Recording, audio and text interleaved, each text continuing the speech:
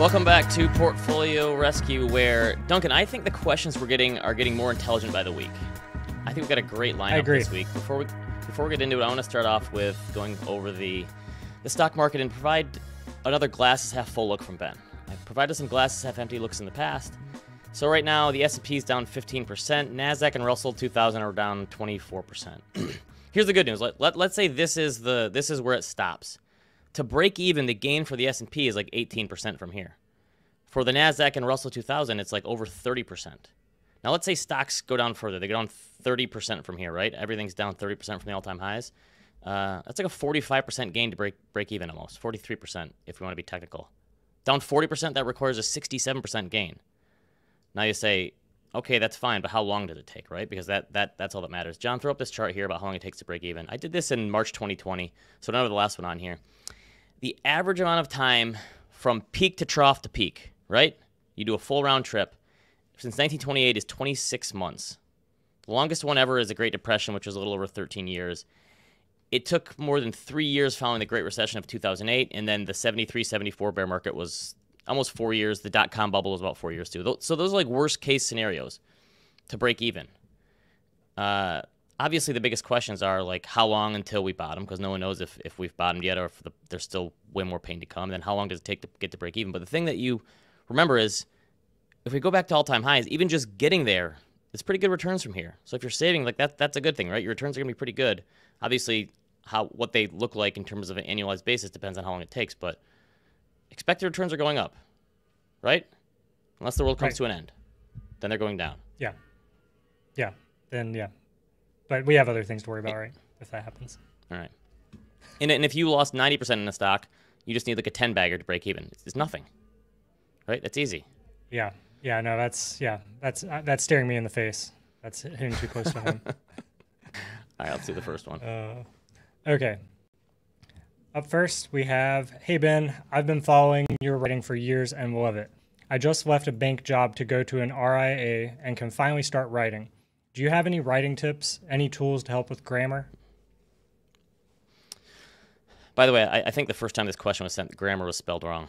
But I'm not going to be one of those persons that points out grammatical mistakes of people because I make lots of mistakes. All right, my one book recommendation here, Stephen Pressfield. He's an author. I think he's run some screenplays. He actually wrote the book, The Legend of Bagger Vance, if you ever saw that movie. Nobody Wants to Read Your Shit is his book. Here's what he says this means. None of us want to hear your self-centered, ego-driven, unrefined demands for attention. Why should we? It's boring. There's nothing in it for us.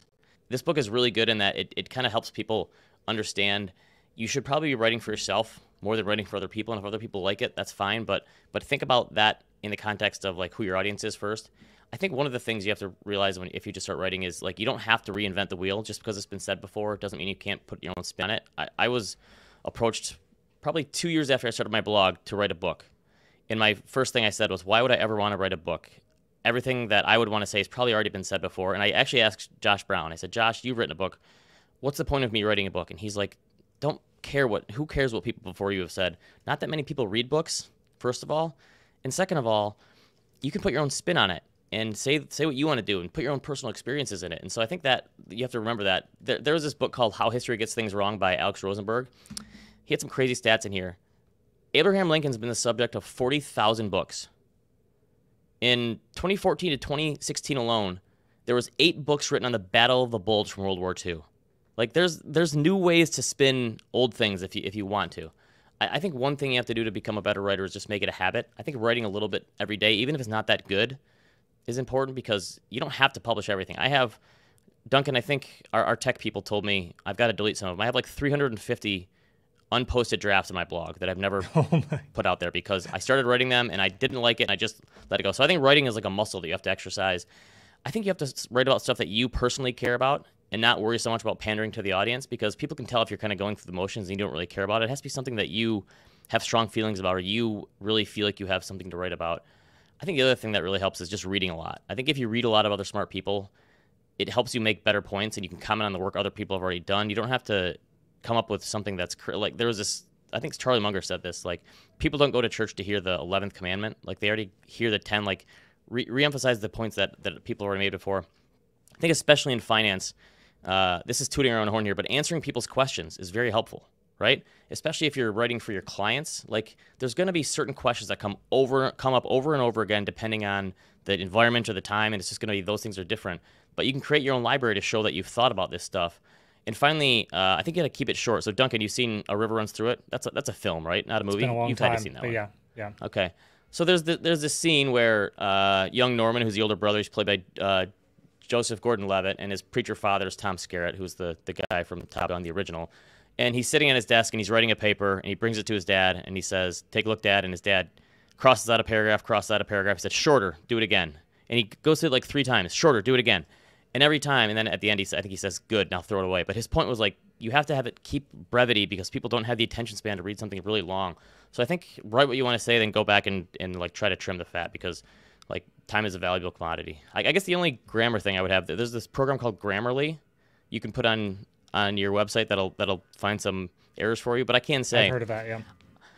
It helps out with misspellings and sometimes helps you restructure a sentence. But if there's 2 words that are spelled differently and mean different things, I mix those up all the time. And I can read something 100 times and miss an error that's just staring you in the face, and someone new looks at it and they see it immediately. So I think having a fresh set of eyes can help too.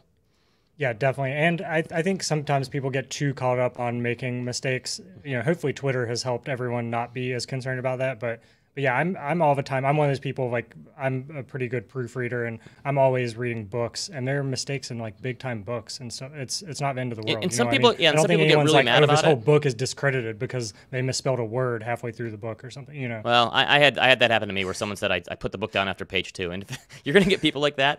And my only advice is don't worry about people like that. If they really care that much, then you're never gonna please them probably. But yeah, I think the biggest thing is just making it a habit and turning it into a routine and doing it, I don't know, once a week or once every 2 weeks, whatever it is. Find a cadence so people get used to your writing coming out, and whether it's a newsletter to your clients and an email or a blog or whatever it is, get on a regular routine. Yeah, no, that's good advice. Also, do you plan to ever release all of your unpublished drafts? That'd be an interesting book. We could have your archive. Yeah, they're not very good. Obviously, I didn't put them out as a blog post, but yeah, nope, they're into the ether forever. They're lost. I bet there's some good stuff. Maybe I'll put in them on there. a blockchain someday. All right, let's do another one. Okay. So up next we have a long one, but it's a good one. It's also a sad one, but so we're here for some optimism today. I'm 33 years old, married, and make $75,000 a year. My rent just went up 21% to $3,300 a month, and I got outbid $100,000 on a home. I'm in desperate need of a new car, but there are no deals and there's no inventory, and I already spend a lot more than I make. Due to the sell-off in equities, I recently upped my 401k contribution to 15% from what was originally just the company match of 5%. This leaves my take-home net pay about $2,000 a month less than what I spend, but I'm using reserves to cover the difference. Not including my brokerage account and cash accounts, I have about $95,000 in IRAs. I have about $10,000 cash in my rollover IRA and $6,000 cash in my Roth. I also, deep down in my gut, don't think I'm going to live past 60 due to medical issues, but nothing officially life-threatening yet, just a feeling. Besides the match amount, should I be contributing to my 401k at all, or just using the cash balance in my IRAs first? How should my life outlook impact my retirement investing choices? Man, that's a bummer.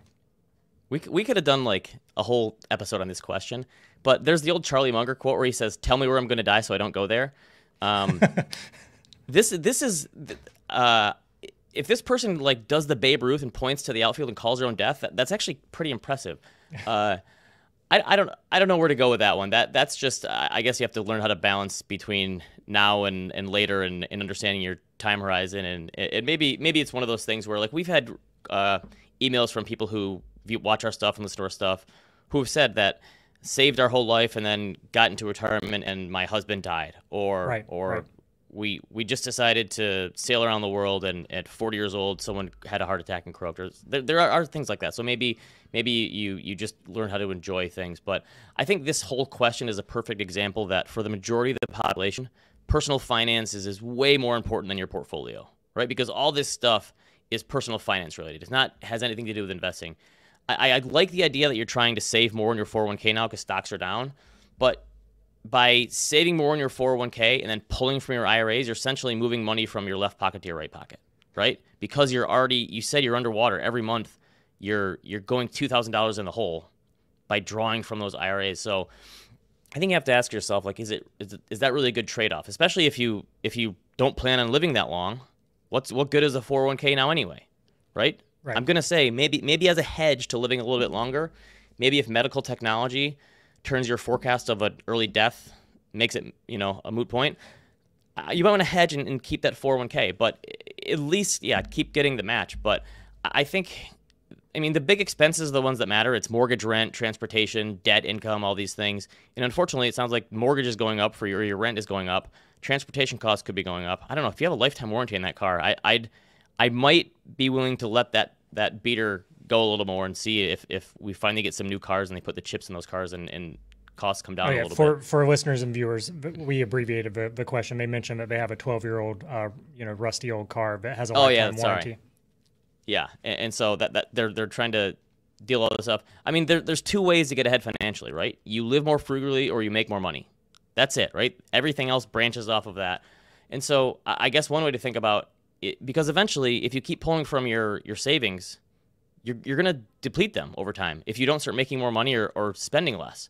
So I don't know, have you looked for ways to increase your pay? Now is not the worst time to ask for a raise with inflation so high, right? If Right. people are getting a cost of living inflation increase, now is the time to say, maybe you need to give me a little bit more. Like, have you looked at other jobs? People say, in this economy? Like, yeah, in this economy, the job market is booming. Now is the time to look. It also sounds to me like you really probably need a budget, because if you're spending more than you're making, something is not adding up. So, John, pull up this. You need a budget. I think this is a great website for anyone. They have a book by the same name. It's called You Need a Budget. They put it down to YNAB. Jesse Meacham is the name of the guy. I've listened to a bunch of podcasts. His book is excellent. He helps people break down money into their fixed and variable expenses and planning ahead for the future. It's really, really good. And I honestly think this needs to be the place that you start, is figuring that out. So obviously you've done a good job saving so far, but somewhere along the way, whether it's your rent increased too far or something else happened where you're spending more money, your budget got away from you and you're having to tap savings. And eventually that's probably going to run out unless you're able to make more money. So I get the idea of like living a more balanced life where you're saving some money now and not delaying all gratification. But eventually, if you don't get your personal finances under control, it's not going to matter. Your savings are going to be gone, and then you're going to have to go into debt or tap your 401k. Then what? Yeah, it's one of the most common things I hear from young people is, like, why I don't even know if I'm going to live. Like, my uncle died at 50. Why am I saving all this money for a day I might not even reach? But yeah, I guess that's kind of what makes life difficult to plan for, right? It doesn't mean you shouldn't plan at all, but yeah, shit happens sometimes, but it doesn't mean. All right, Duncan, if you could plan it out, what's the perfect age to die for you? This is kind of morbid, but I guess it's all relative to in what good shape you stay. But like I guess like maybe like 97. I don't want to be greedy and say 100. Maybe like 97 is a good. 97? That seems pretty greedy to me. How many people lived in 97? 80, 85, 86, and I think that's plenty for me. I'm not going to say 65. Well, all right. Yeah, 97. I'd be happy with that. By the way, first ever email we've got where someone predicted the date of their own death, like decades in advance. So kudos to you. Follow up with us in like 30 years and let us know if you're getting close. Yeah, I feel like we need to watch a good comedy or something, Yeah, maybe lighten up a little bit, but yeah, let's do another one. Yeah, hang in there. Okay, up next, we have a question from Joan. I'm a 29-year-old marketer with a total annual comp of around $140,000. I've been aggressively investing for several years and maxing out my 401k and funding Roth IRA and brokerage accounts. I'm typically a buy and hold investor, but like many, I've seen a 25% decline in my total portfolio since December as I'm in aggressive and U.S.-focused equities. If my portfolio declines as it has over the past 6 months, am I still getting the benefits of compounding? I don't think my brain fully comprehends the power of compounding. And we're here at the compound. This is perfect, right? Yeah. Oh, nice. I didn't even realize that. Great question from Joan here. I love this question because I think a lot of people have a hard time like figuring out compounding in their brain, right? We don't have it's not easy to think exponentially because that's really what compounding is. It's not just this linear thing. So life would be much easier if we could just, like, we type into a retirement calculator and you say, I'm going to get 9 or 10% per year in and year out, and it's never going to change, and that's just going to make my life easier. But it doesn't work that way, especially in the stock market. The worst part is that, like, even if you get 9 to 10%, which is guaranteed to no one, that's what it's been in the past. Who knows if it's going to be that in the future? But it's not that easy. So John, put up this first one. I did a very simple example. Let's say you save $10,000 a year at the beginning of the year. You earn 10% a year because you put your money in the stock market. This is what it looks like on a line going up. And you can see the curve goes up. That's the exponential thing. But that's a really nice, smooth line where you're just earning 10% every year. There's never any highs, never any lows. It just goes up. That's your retirement calculator. That's like putting it on a spreadsheet, and life is easy, right? Unfortunately, life doesn't work like that. So interestingly enough, if we look at the last 30 years, from 1992 to 2021, through the end of 2021, the average return in the stock market on the S&P 500 was roughly 10%. It was a little more, but pretty darn close to 10%. So let's do the next chart, John. And this one shows the actual experience of someone putting $10,000 into the stock market every year and seeing what happens. And you can see it's all over the place. In the early part of the decade, it jumped. That was the late 90s. Then you go to 2008, and it falls, right? And it's way below. And you can see that it's off of trend. We're talking like $200,000 below trend. Then we get to even the later years. It's like $400,000, $300,000 before trend. And then at the end, you have this 10-year period where stocks go bonkers. And finally, in the stock market, that 10% is higher. So why does it work like that? Because you got pretty much the same 10% per year, right? That's the average return. But the stock market actually gave you higher returns. Well, a lot of it had to do with the timing of it. So like, when did you save? The returns were bad at the beginning, but really great at the end. And the reason for this is that the stock market is lumpy, right? So it's all over the place. That compounding, it happens in bursts. It doesn't happen all at once, and it's not consistent. So in these results could have been different, where the stock market could have been below trend, because if you had bad returns at the very end, it could have been even worse. So a lot of it is due to timing and luck and how much you're saving and when you're saving. This is a very simple example, but even if, let's look at the drawdown chart. This is since 1992 again. So the last 30 years, if you look at the S&P 500 drawdown, we're talking return. I got separate losses of 11%, 19%, 12%, 12%, 50%, 15%, 57%, 16, 19, 13, 10, 20, 34, and then the current one, which is at the worst point, was like 19% down. So you have all these drawdowns, double digits, and yet the stock market is still up over 10% per year. You see, if you put 10 grand in each year, you're a multimillionaire. The thing is that compounding on a spreadsheet is really neat and tidy. Compounding in the real world is very messy and lumpy, and unfortunately, it has to be this way, because there was no risk, there would be no returns. Right. Yeah, no, that makes sense. We have David, a regular, in the chat saying it only works though if stocks recover, but that's like we were saying, you have bigger issues, right? If your diversified portfolio doesn't meaningfully come back ever. Is this like a what about Japan? Yes. A good Dave, you're moment blocked. to say that. Sorry. I'm kidding. No, we love David. I'm just kidding. But yeah, I think the compounding still is happening, but you better keep saving. If you want the compounding to happen, you better save when it's down and not just when it's up, because that's when the real compounding magic happens, is when you're saving when stocks are down. Because when you have that catch-up period we talked about, when you break even, if you're not saving now and you decide, okay, I'm scared, I'm not going to save anymore, that's when you really hurt yourself. If you're only saving when things feel good, it's not going to work as good. Yeah, no, that makes sense. Let's do another one. Okay. Yeah. So up next we have a question from Jeff. My wife and I are 55, no debt, 2 private colleges paid for, house worth $1 million. It sounds like this is a not to brag kind of thing, right? Jeez, Jeff, not to brag. And $3.3 million in a 60-40 portfolio that we rebalance annually. We live below our means and spend about $100,000 a year. We plan to retire in 2 years, which means we put away another $280,000. Should we just go 40-60 or 30-70? Even if we're all in savings, we could live a long time. Add in Social Security and the fact that our kids expect nothing, it makes me wonder. Also, I would check with the kids, make sure they expect nothing. Yeah. I would make sure. They may want something like, hey, keep that 60-40 going, mom and dad. This is really a financial planning question, because you're balancing all these things. There's like the willingness to take risk, which is your appetite for risk. There's the need to take risk, like what returns are necessary to meet your objectives. And then there's the ability, like your current circumstances. So let's bring in a financial planner to talk this one out. Taylor Hollis, who's been on the show before. Hey, Taylor. Hello. So Taylor, you have someone coming to you as a prospective client. they have a really nice nest egg. Everything sounds good. They're good at saving. They live below their means. This is a picture perfect client. But they say, okay, this client probably technically has the ability to continue to take risk and build their portfolio and grow it because they may have, a few decades to. But they say, what if we don't want to take a lot of risk? What if we just want to be defensive and protect everything we have? How do you balance that out? Yeah, well, I would first say, they obviously have put themselves in a great situation. They've saved a lot. They spend low relative to their asset size. So they've put themselves in a great spot. This is a great quote unquote problem to have.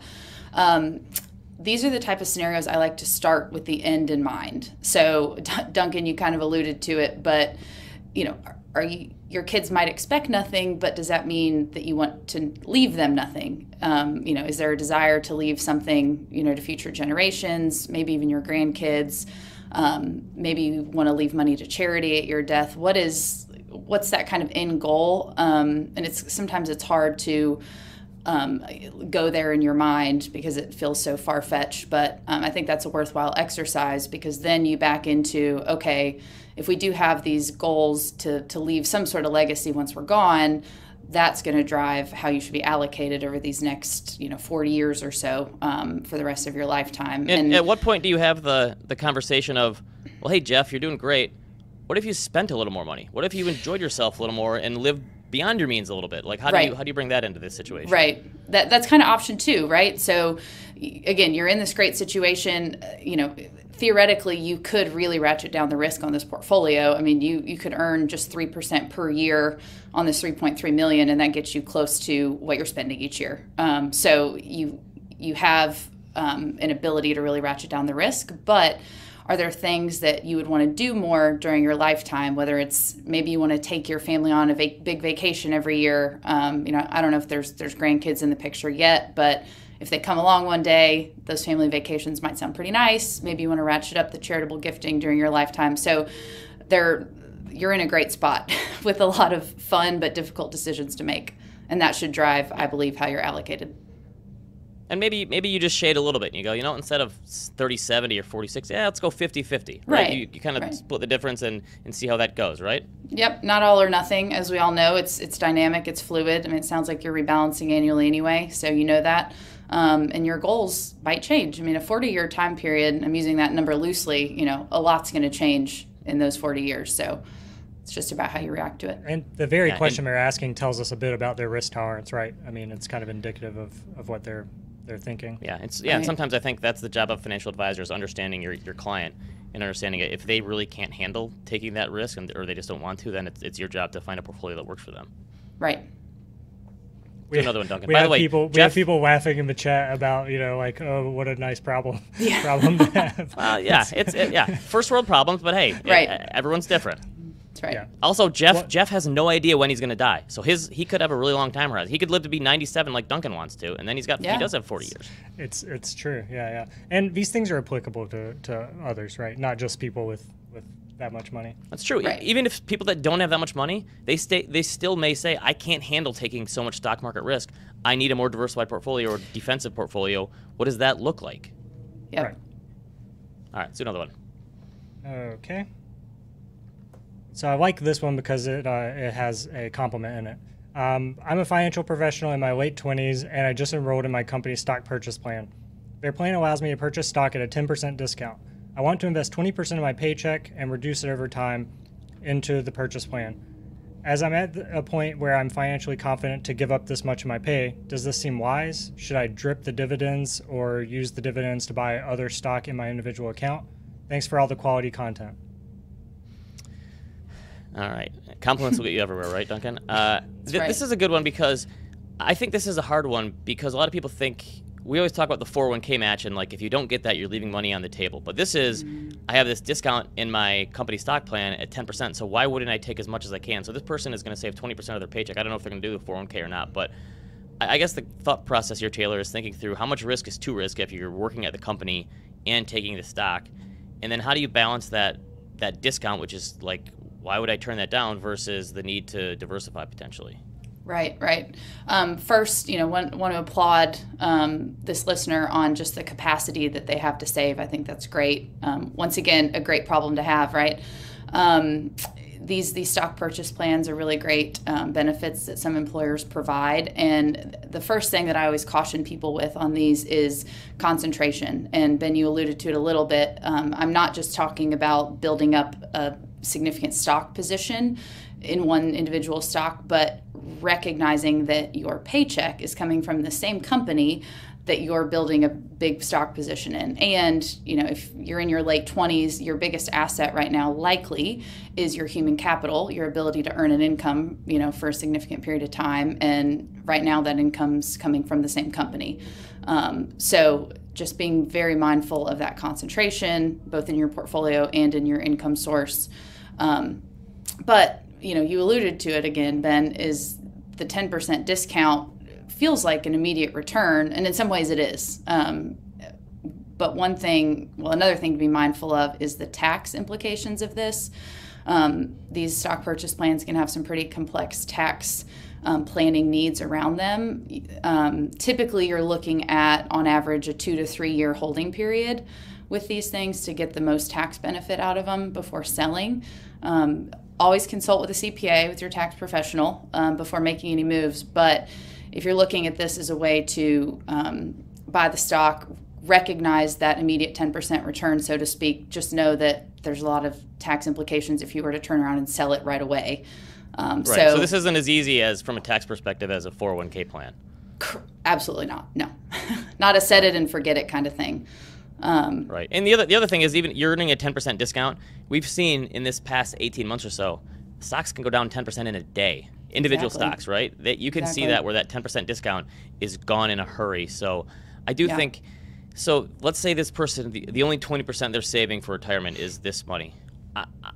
Just splitting it down the middle, like maybe do 10 in this and get your discount, and put the other 10 in your 401k, at least to have some semblance of balance. Because you're right, if you're getting your income from them, and it'd be like owning your house and then buying shares in your house again. You're doubling up and it just seems like a lot of risk for your own sort of local personal economy.